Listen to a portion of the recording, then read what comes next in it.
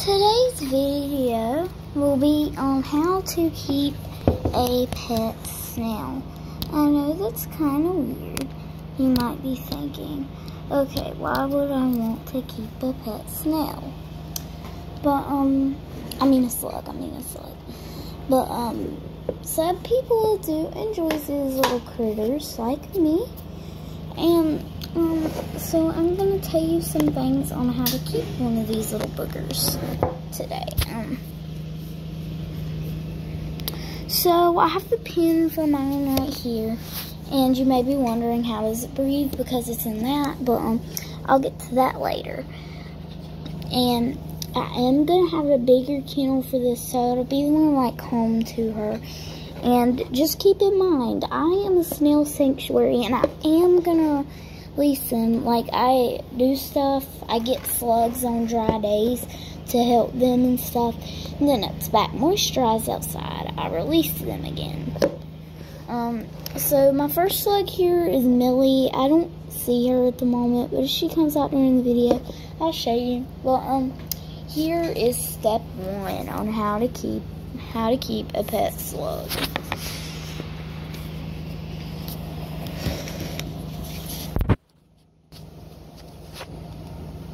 Step 1, make sure it can breathe if it's in a container like mine. And if you're going to,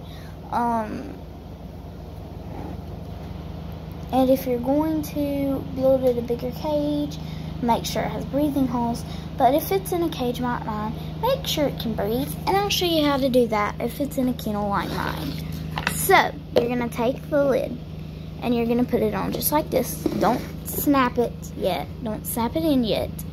And you're going to go 1, 2, 3, snap. You're going to snap it in 3 times on each side, exactly like this. And then there should be a very tiny crack right here so your slug can't slip out and stuff. And that's how you make it a nice little breathing hole. If it's in a container like mine, which it will get a bigger house, so I advise that. So it's still like in its old home and stuff, and it's in a bigger cage, okay? Step 2, keep it moisturized. So you're gonna have to keep it moisturized in your snail's home. As you can see, mine is already moisturized. But the reason why you need to keep it so moisturized is because slugs can't live without water and stuff like that, moisturized. If I keep saying snail, forgive me. Same thing with the snail, really. But keep it moisturized. Take a bottle like this that sprays like that.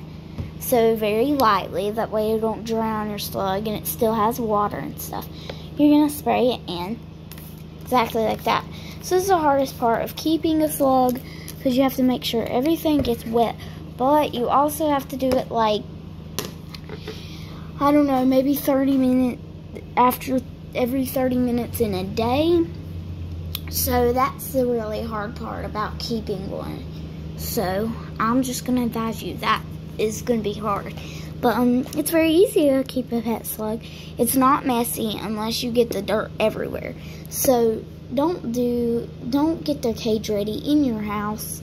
I mean, if you've done it, I'm sorry, but it's just stupid. Just don't, because you might be yelled at, or if you're an adult watching this, still it'll make a mess. But and your parents might not let you keep the slug if your kid's watching this. But so I advise you put it outside. It's better anyways, so you don't make too much of a mess. Okay, step number 4. What to feed your slug? So, how to feed your slug. Some slugs eat other slugs and stuff and carry on, but this is not the type of slug you're going to find in your normal home. If you do find it like a normal slug.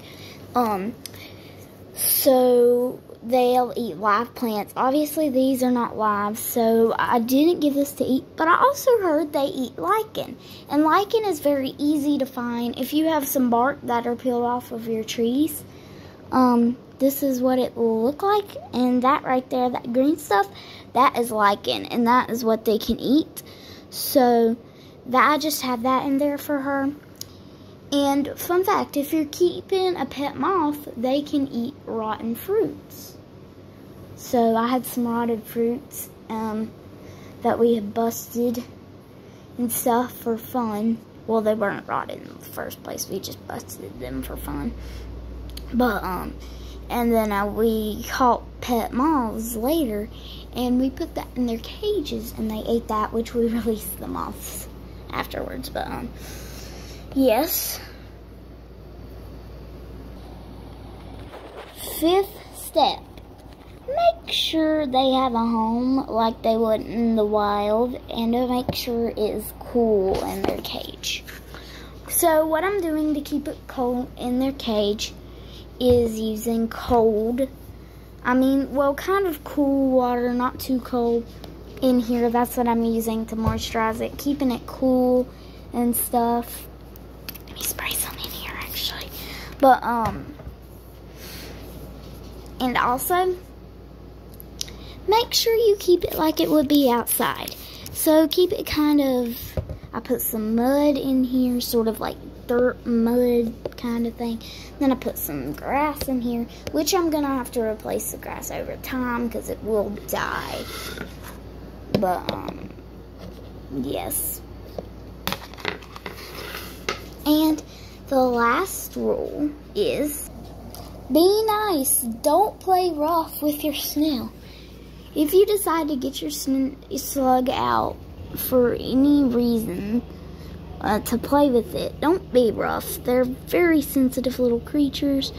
Their skin is very, very sensitive. And yes, please just don't play rough if you decide to get them out and play with it. So that is the end of today's video. And my slug's name is Millie, fun fact. So that is the end of today's video. I hope you liked it. Bye, you guys. Oops, gotta get over a breathing hole. One of the 6 steps. There's a little breathing hole.